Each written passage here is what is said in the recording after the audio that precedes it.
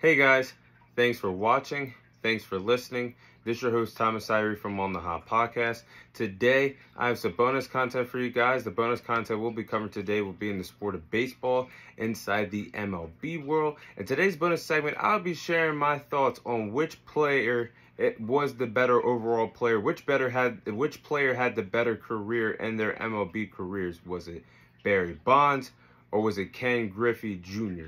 So before I get into my take on which player I do believe was the better overall player and which player I do believe had the better overall career, both Barry Bonds and Ken Griffey Jr. set the standard, set the tone. They both set the bar for what it's like to be a superstar in the MLB today. They set the tone for generations to come. These guys, when you want to see what it's like to be an all-time great, especially in the outfielder position, you put on the highlight tapes, you watch the film, and you study what Barry Bonds and Ken Griffey Jr. did for the sport of baseball. They are top 10 baseball players of all time. Definitely some all-time greats as outfielders that the game of baseball has ever seen. But with that being said, who was the better player between the two?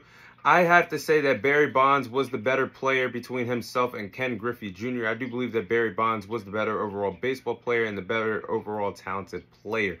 Barry Bonds went on to win a total of 7 MVP awards to compare to Ken Griffey Jr.'s 1 MVP award that he won.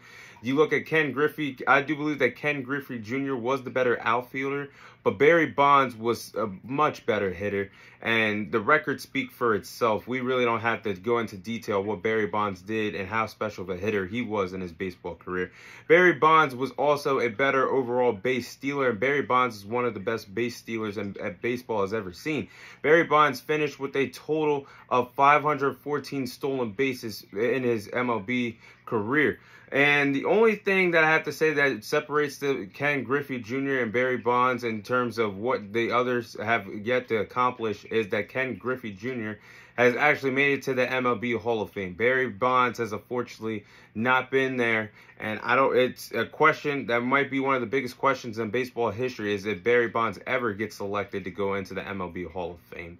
But I think that's the only thing that separates the two in terms of accomplishments, in terms of goals, in terms of things that really matter between the two. But like I said, I'm not taking anything away from Barry Bonds. I'm not taking anything away from Ken Griffey. Both were iconic baseball players, like I just said a moment ago, set the bar, set the standard for generations to come when it comes to being a special MLB superstar. But the only thing I do believe that's missing from their iconic careers, both iconic baseball players' careers, is they never won a World Series in their careers. I mean, Barry Bonds had several trips to the playoffs, never won one. I think Ken Griffey Jr. actually did play in a World Series, but never won a World Series. So I think that's the only thing missing from both of their illustrious careers, never winning a World Series title. But Barry Bonds was the better player in my perspective between himself and Ken Griffey Jr.